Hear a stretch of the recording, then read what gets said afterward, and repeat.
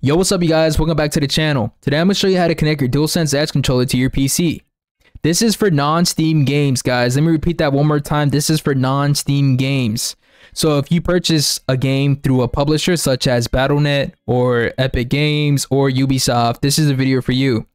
So what we're going to first do is you're going to open Steam. Guys, hold up. Do not click out the video. We're not going to go through Steam settings, okay? We're not going to go through their settings, configure the controller. That's not what we're doing. You've probably seen that video already on YouTube. That's not what we're going to do. We're not trying to use Steam as a way to use the controller, but you're going to use Steam to download an app.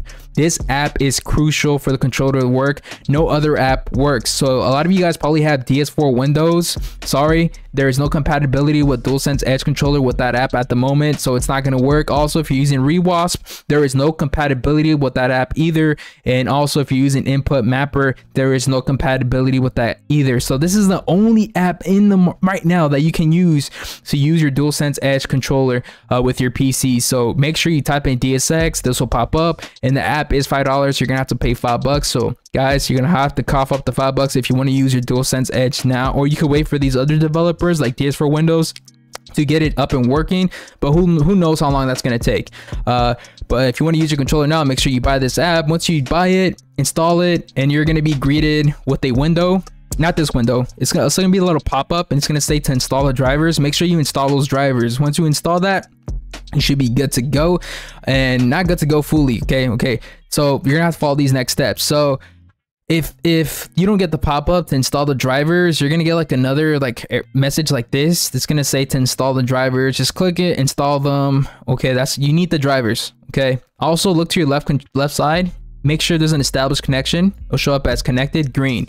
Also, you're gonna want to come up here to controller emulation and change that to DualShock 4.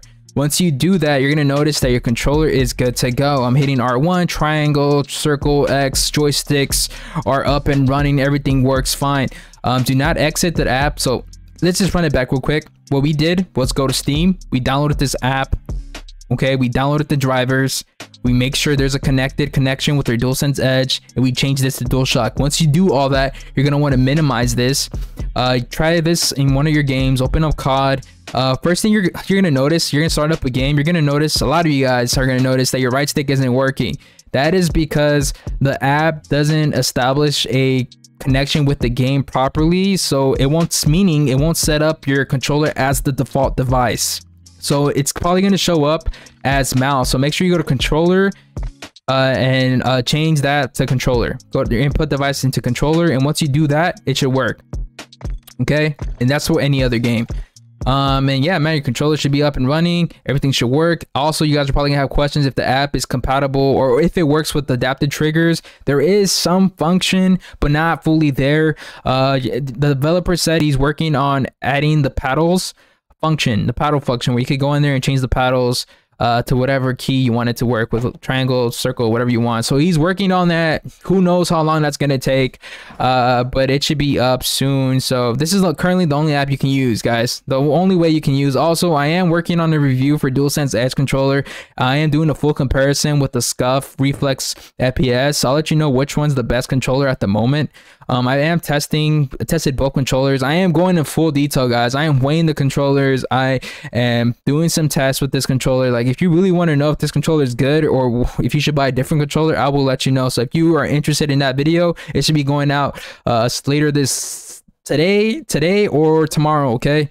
Just want to let you guys know. And if this was helpful, guys, please like and subscribe to the channel for more videos like this. And also, if you want to watch the review and full-on comparison of the Dualsense Edge and the Scuff controller. Okay, see you guys on the next one. Peace.